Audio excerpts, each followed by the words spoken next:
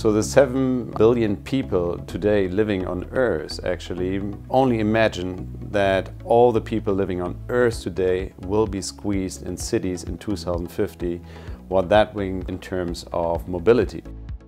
Transportation is changing, in urban areas in particular. People are moving away from vehicle ownership towards vehicle usage and multimodal solutions. We believe as Movil in an ecosystem of interconnected mobility services.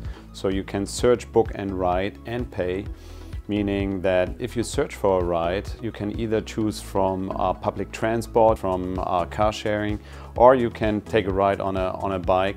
And what you can do is you can not only search it, you can book it, you can get the ticket, you can open the bike, you can open the car, and everything with one login and one payment.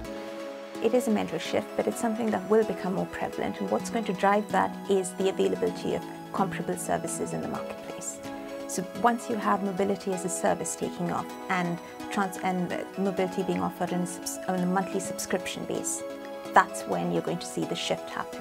Whether it be through car sharing, ride hailing or integrated mobility, several of these solutions are being given to us through technology platforms on the smartphone.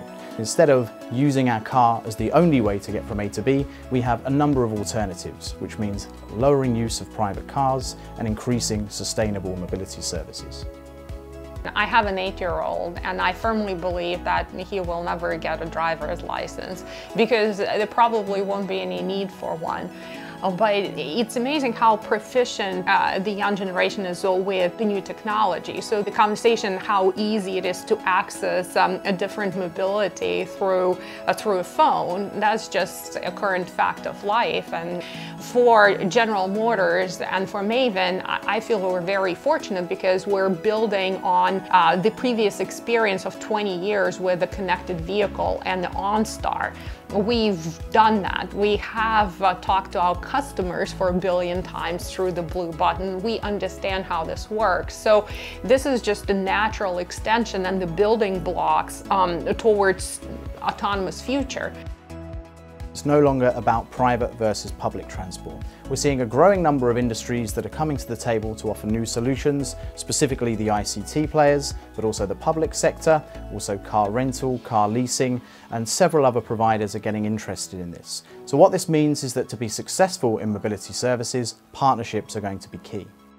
Transportation is a 10,000 billion euro annual market. It's the second largest economic system in the world, after retail.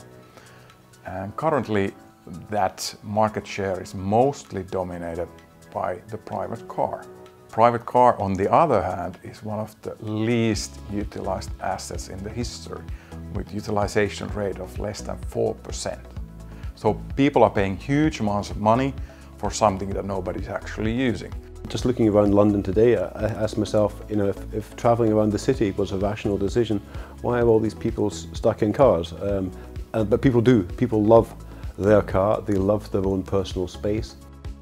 So I think you'll see maybe one scenario is moving from a congestion zone to an autonomous zone, where basically your car has to be given over to the intelligent fleet manager that actually takes over that car and controls it for you. But then when you move out and you want to drive up to Cambridge, you can do that. Technology gives us the opportunity to provide a user-centric approach to mobility. Mobility could start to become more of a service, a utility. People could start to perhaps pay a monthly subscription for accessing all modes of mobility. So if you ask any economists, are there any opportunities there? Definitely. In the developed markets, our first target areas that have combined population of over 1 billion, 5% out of that. That means in revenues 193 billion euros annually. So that's the size of the market. The opportunities are huge.